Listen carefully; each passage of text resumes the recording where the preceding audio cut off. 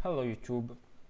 This is a video reply to a one video of natural hypertrophy, modern descent into mediocrity, scientist, plastic idol, and atheist dorm. Nietzsche. It's almost 1 hour long, and I'm not gonna reply to all the argument because I know practically nothing about Nietzsche or nihilism. So I'm gonna reply only to the atheist criticism. Before starting, I know that Net 8 is not a Christian. I know he's open about his fact. It's a live Christianity. It's not a preach Catholic. It's not second premise. I don't hate natural hypertrophy. I'm still subscribed to his channel. I'm still watching his video. It's just you don't need to idolize a person or a channel. You need to understand what you need and what you don't need. If a channel says something useful, use it for yourself. Try it. Then if the channel is not, you don't appreciate what the channel said, leave a comment, make a video reply if you can, this kind of stuff. If you express an opinion, it's normal that some people will disagree. It's normal. It's part of living in a civil society, have a disagreement. So, like I said, I will not gonna criticize the whole video because it taps very deep in nihilism. He knows more than me about this. For example, the argument of Übermensch, Supermensch, I don't even know how to pronounce it. There will be a lot of things to talk about, like catching trees is nihilism. What the fuck? No, it's policy. It's ambientalism. So I will only concentrate about atheism. Hey, why do you believe in science and not in God? They'll tell you, well, because science is correct. Science is the truth. Is it actually accurate? Believe in science. It's not a belief. It's just not a belief. Why you believe you have a white dress? Why you believe white t-shirt? Why I believe I have a black t-shirt?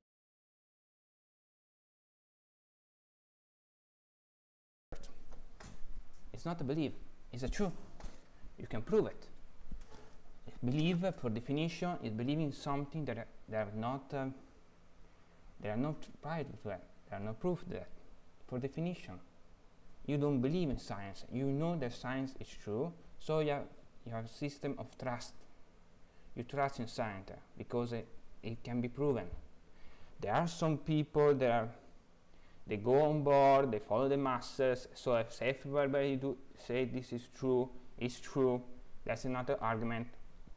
But you can't equiparate religion and science because they are not equiparable. But this is what Net 8 do for the whole video.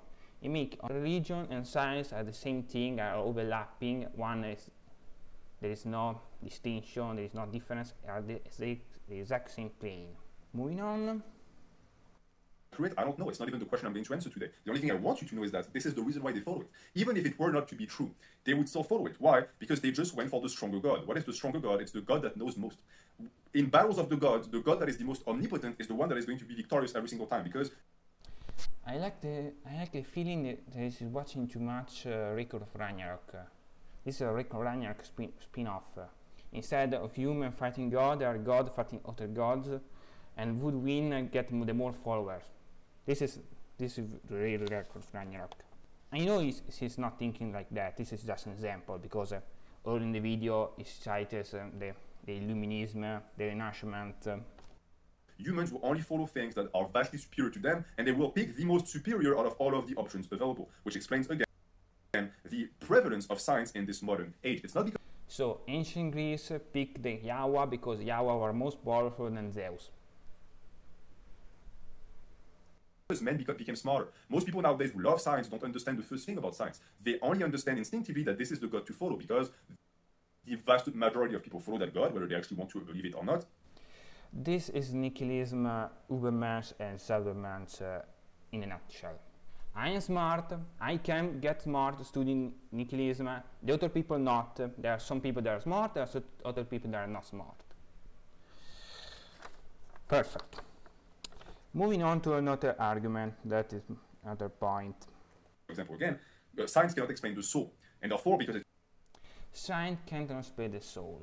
Science cannot explain demon. Science cannot explain angel.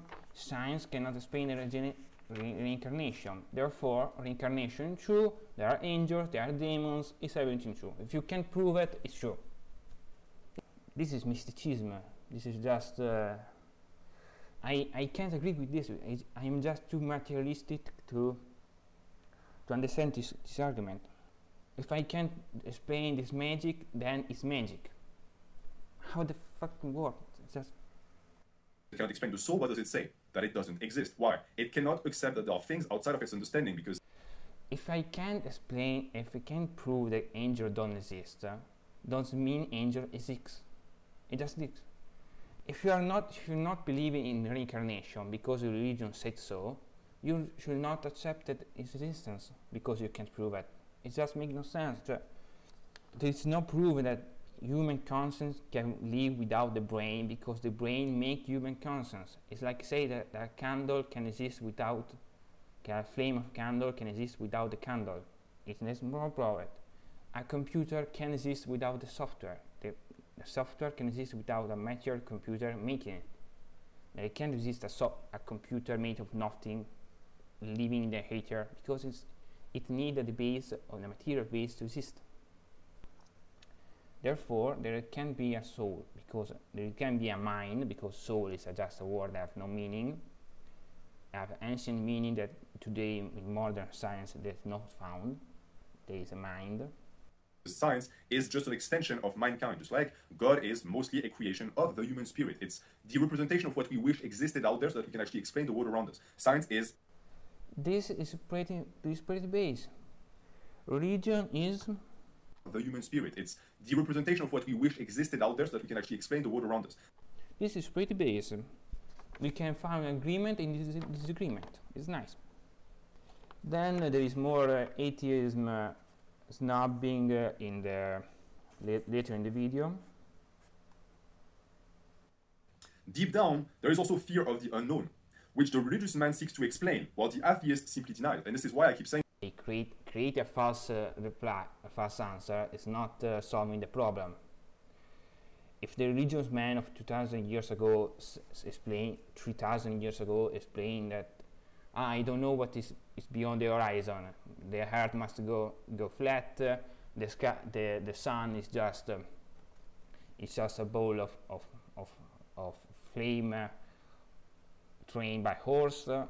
This is not an answer. This is just I don't know, so I make stuff up. Instead, the science trying to understand it. There is no answer yet. One day we'll discover, or maybe not. There is not denying. Also that atheism is religion, but worse. This is the most thing that trigger me, because this is just a strawman argument. Instead of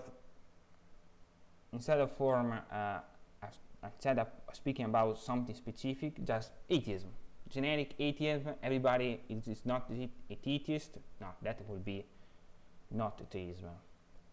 Anyway.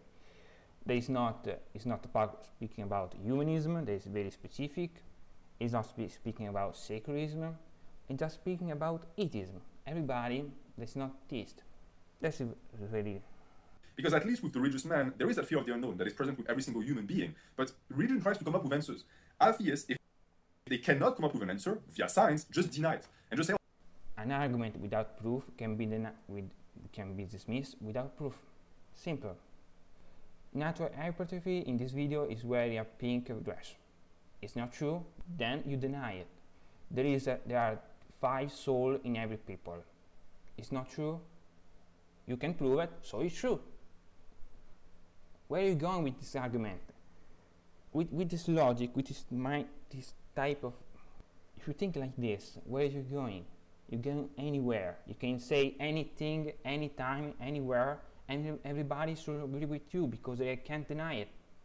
Unless, so, if they do, there's bad atheists, they are worse than religion, and that's it. No, it's not a thing. Like life after death, not a thing. Why? Science cannot prove it. But again, Yes, science cannot prove it, so because there are no way it can happen. Again, like I said before, a software can exist without the hardware.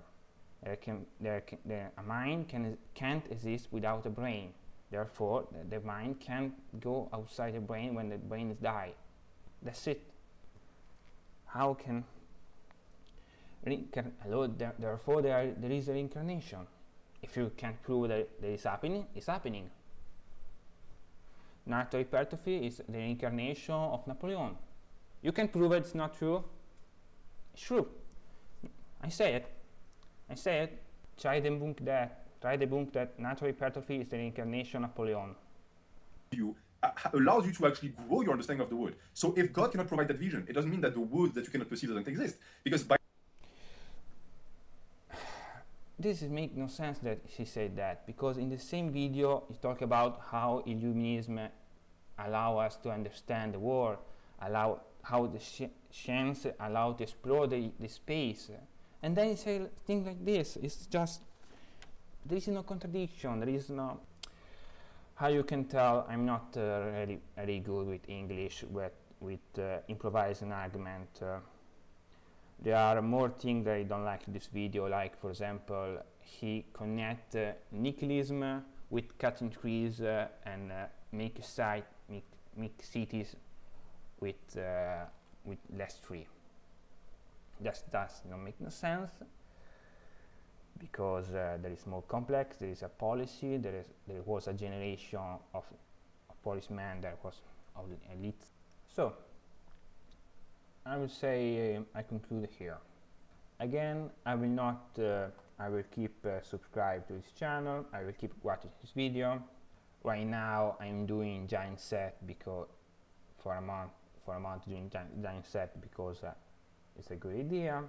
It's just that in this I don't agree with his nihilism